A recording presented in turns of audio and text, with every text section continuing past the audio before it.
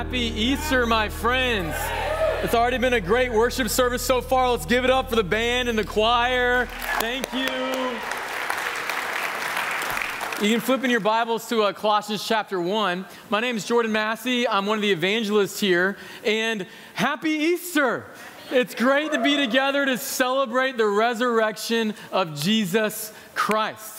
For us here at North River, we've been going through a series on the Sermon on the Mount the last 3 months. So for the first time in 3 months, we're not talking about the Sermon on the Mount, all right? And we're taking a detour to focus on the central theme that all other themes in the New Testament are based off of.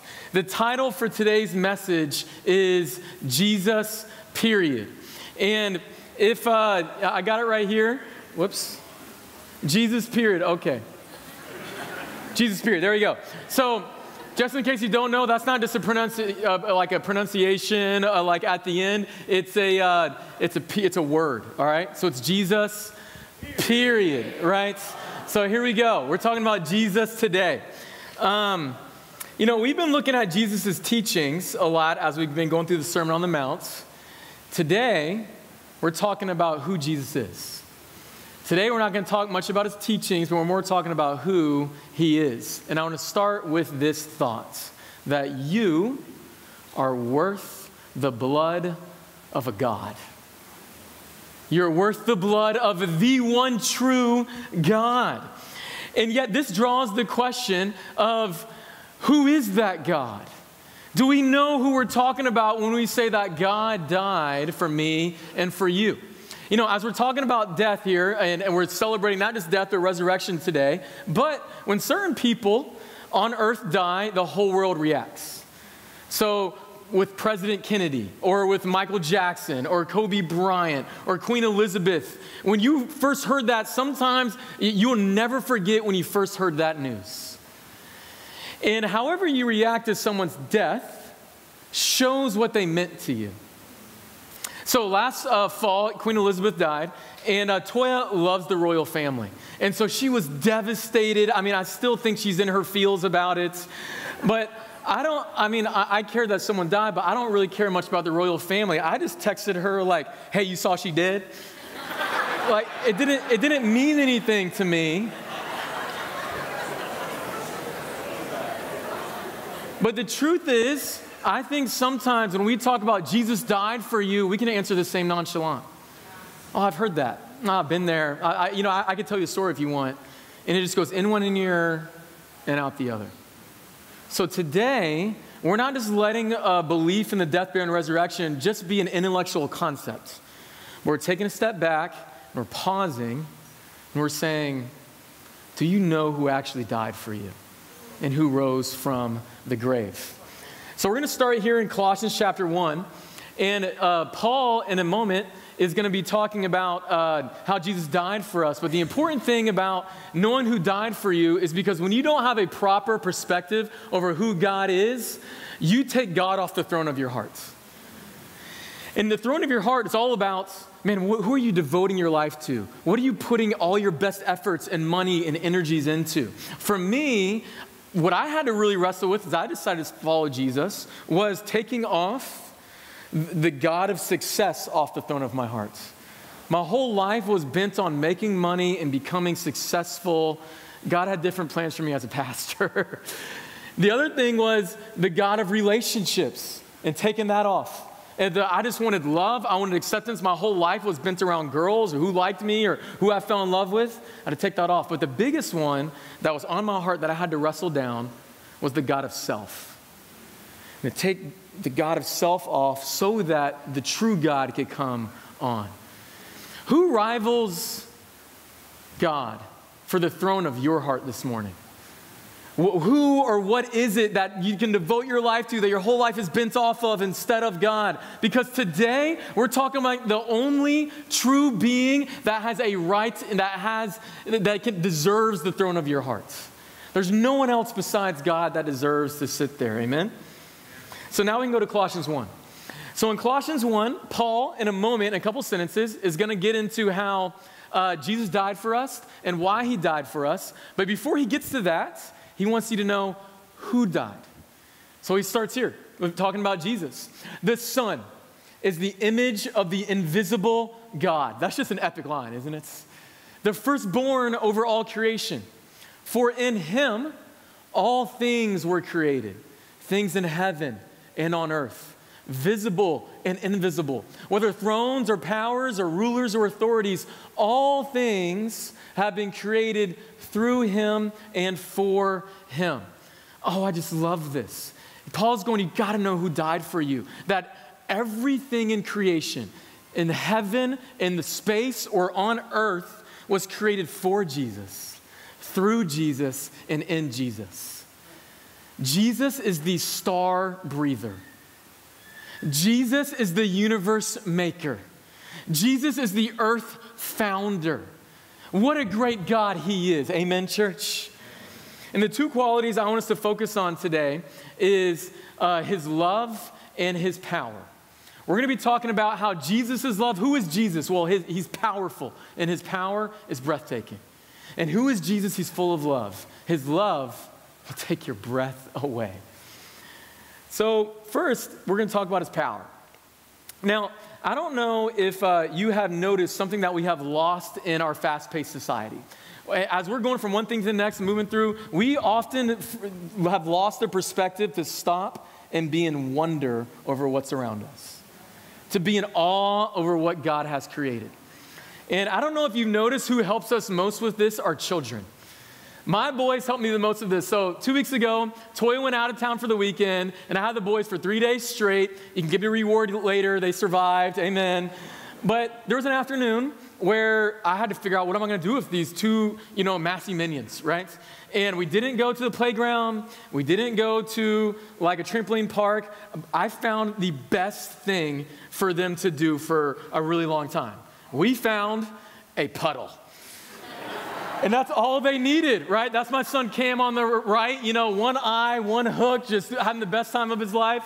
That's Caleb, my 1.5-year-old, with his smirk, He's saying to you guys this morning, if God's not on the throne of your heart, he's going to yak you up, all right? You see, he's ready.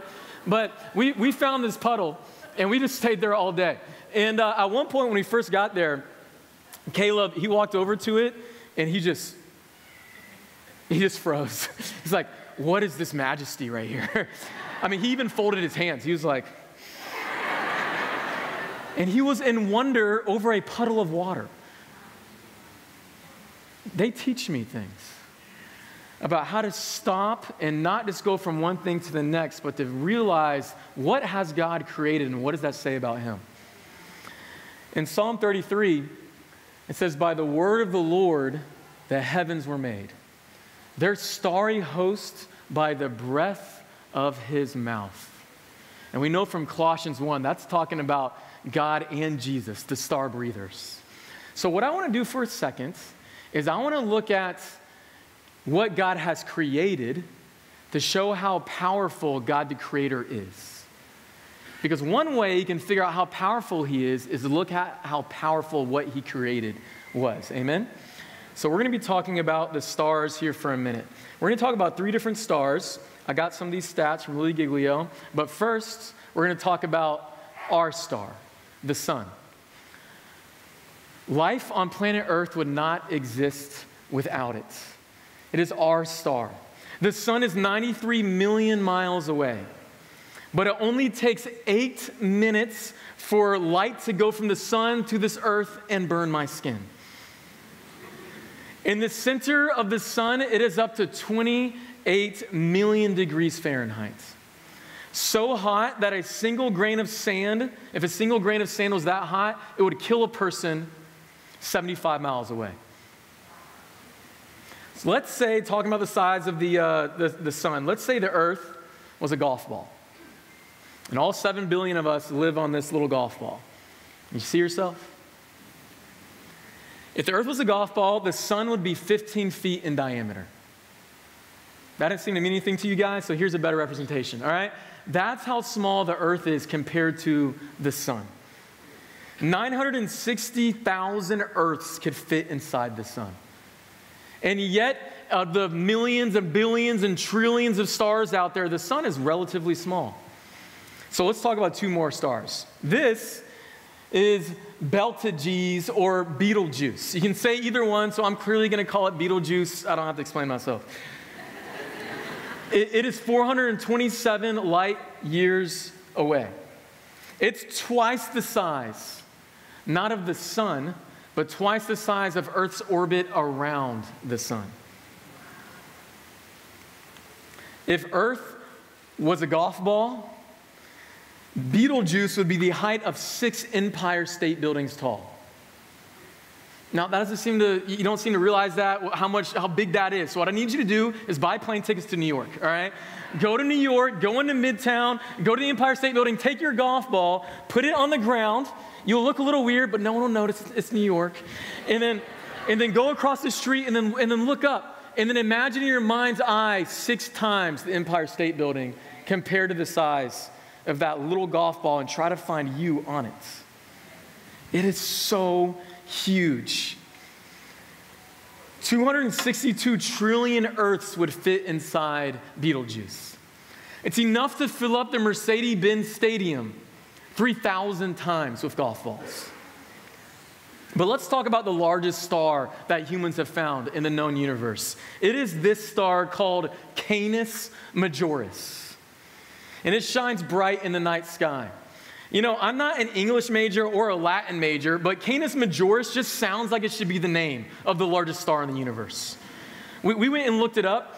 It actually means the greater dog. It is the big dog star. Like, that's literally its name. If the Earth was a golf ball, Canis Majoris would be the size of Mount Everest, 6 miles high. So what I need you to do is take plane tickets from New York over to Nepal with your little golf ball, go over there, climb up the mountain, unzip your parka for a second, and then put the golf ball down to see how big and how small the comparison is. 7 quadrillion Earths fit inside Canis Majoris. Now, I don't know if you know what that means. Like, I barely can understand what the trillions of dollars in our national debt means, much less what quadrillion is, right?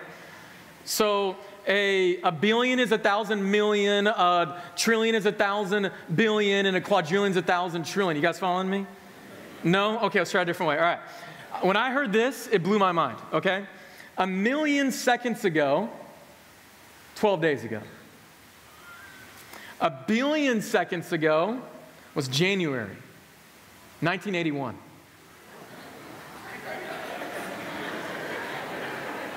A trillion seconds ago, you might go, I'm catching on. We're talking about the 1700s, aren't we? No, a trillion seconds ago is 29,700 BC. A quadrillion seconds ago was 30,800,000 years BC. And 7 quadrillion Earths fit inside Canis Majoris.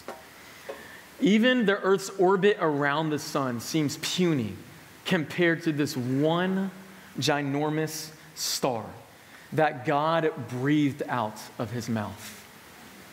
7 quadrillion, if it was 7 quadrillion golf balls, is enough golf balls to cover the entire state of Georgia, Florida, North and South Carolina, and Tennessee, 22 inches deep in golf balls. That's how big this is compared to us. Now, when I talk about these things, a shrinking feeling comes over me. And it's not a bad shrinking feeling. It's a good shrinking feeling. Because there's this interesting thing about sin, where sin tends to make fake gods of this world bigger and make God smaller. And sin tends to puff me up and make me feel bigger and make God feel smaller. Yet when I look at all that the Creator God has created, I suddenly have a healthy perspective. That I'm not the big one. I'm the small one. And God, well, God is amazing, and He's powerful, and He's glorious, and He's wonderful, and He's awesome, and He's the big one, not me. I actually am the small one. So what does all this have to do with Easter, you might ask? Well, actually nothing. I just thought it was really cool. No. Going back to Colossians 1, let me show you. So before Paul talked about how Jesus died for us, he started in verse 16. He said, you got to know who died, because then that's what puts it in perspective. So for in him all things were created, things in heaven and on earth. He was the star breather. Now that you know who we're talking about, let me tell you what he did for you. And through him, God reconciled everything to himself. He made peace with everything in heaven and on earth by means of Christ's blood on the cross. This includes you, who were once far away from God. You were enemies, separated from him by your evil thoughts and actions. Yet now, he has reconciled you to himself through the death of Christ in his physical body. And as a result, he has brought you into his presence, and you are holy and blameless as you stand before him without a single fault. And the church can say, amen. The most unbelievable truth we're talking about this morning isn't the size of the universe. The most unbelievable truth we're talking about this morning isn't that there's stars that are so big we can't even imagine. The most unbelievable truth that we're talking about this morning isn't even that there's a God that created that. The most unbelievable truth we're talking about this morning is this.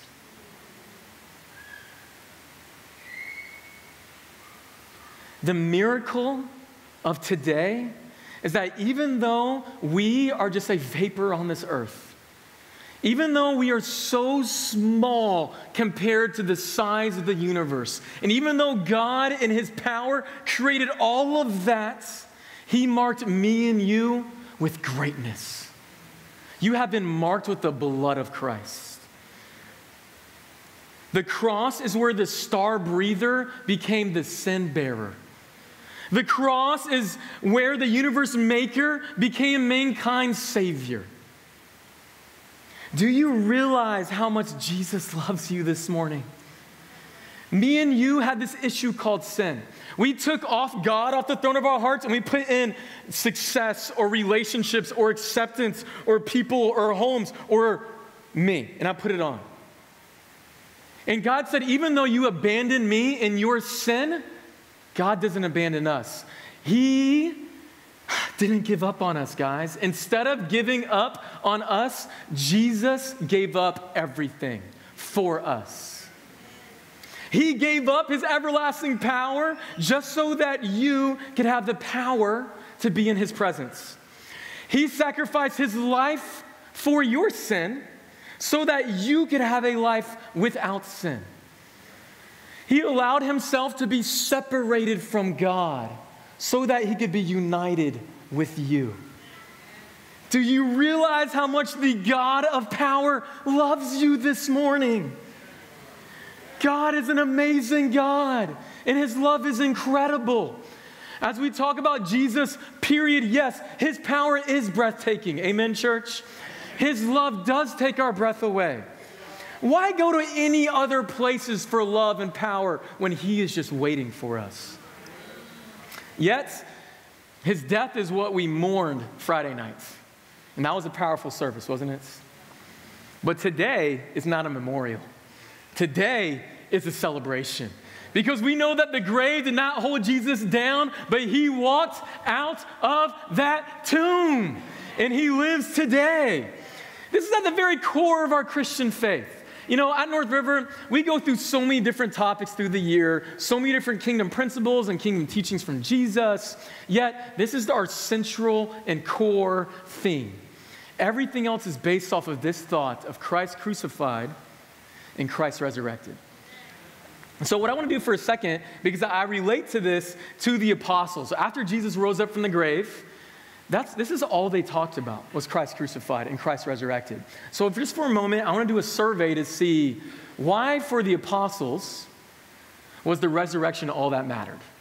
So let's start here in Acts 2, and let's look. After Jesus rose from the dead and he showed himself to them, then on the first day, the first lesson that was ever preached about Jesus risen from the dead, what'd they say? Let's check it out.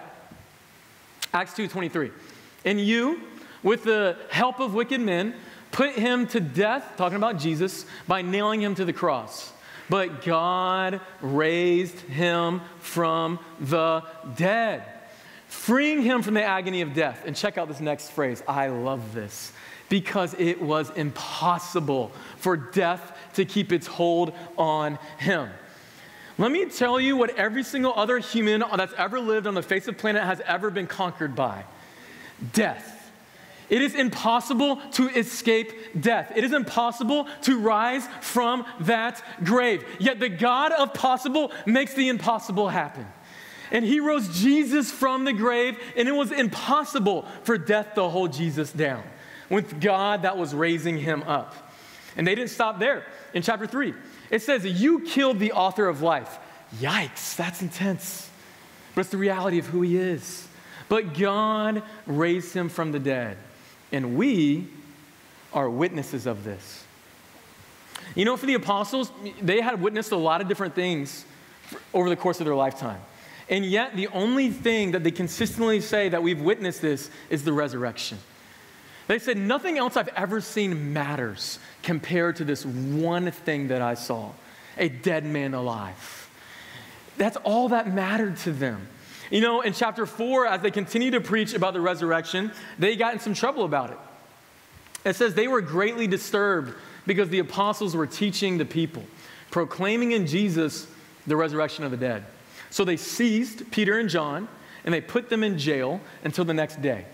Now, in a moment, we're going to see what they say. It's going to be the next day, and they're in the court scene talking to people that arrested them. And I just want to put you to put yourself in their shoes, okay?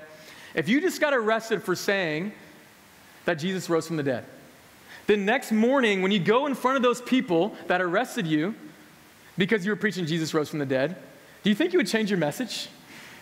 Like, do you think you would go, let me talk about a different point about Jesus' life besides the resurrection today? Let's see what they did. In the court scene, then Peter, filled with the Holy Spirit, said to them, rulers and elders of the people, know this, you and all people of Israel. It is by the name of Jesus Christ of Nazareth, whom you crucified, but whom God has raised from the dead, that this man stands before you healed. I love this. They knew they were in shackles because they were preaching the resurrection, but they said, I got nothing else for you. I'm sorry. If you're wondering why I'm doing what I'm doing, I have nothing else to tell you. Because the only thing that matters to me is the resurrection of Jesus. It was all that mattered to them. So my question for us is the resurrection all that matters to you? You know, there's a lot of good motivations to follow God and be a Christian. But have you sacrificed the one true motivation for just good motivations?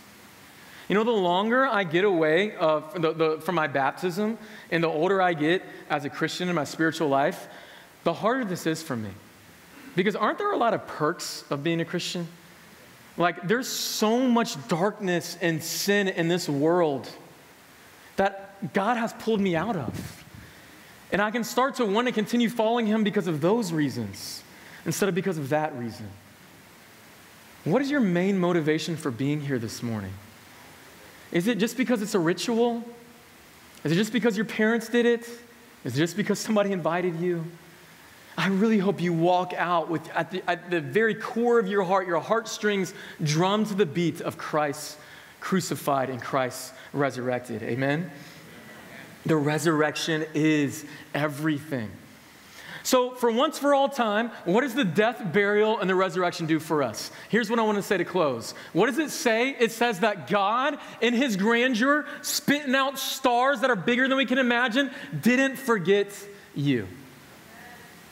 The star breather became the sin bearer. And he didn't forget you. So what is my call to you? Well, if that God didn't forget you, don't you dare forget him. Live in the power of the resurrection. Live in the love of the resurrection, where you can walk a new way of life now and forevermore, not because of your power, but because of his power. And you can go through this life, even as death approaches, knowing that, man, if God is strong enough to not let the grave hold Jesus down, then he's strong enough to not let the grave hold you down too. That Jesus is powerful and his love is true. This is the reality, guys.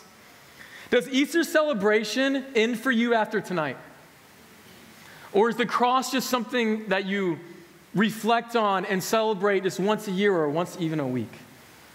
Or is it through everything in all parts of your life is Christ crucified and Christ resurrected? Because Jesus, he invites us to live every day in the shadow of the cross, but also in the glory of his resurrection.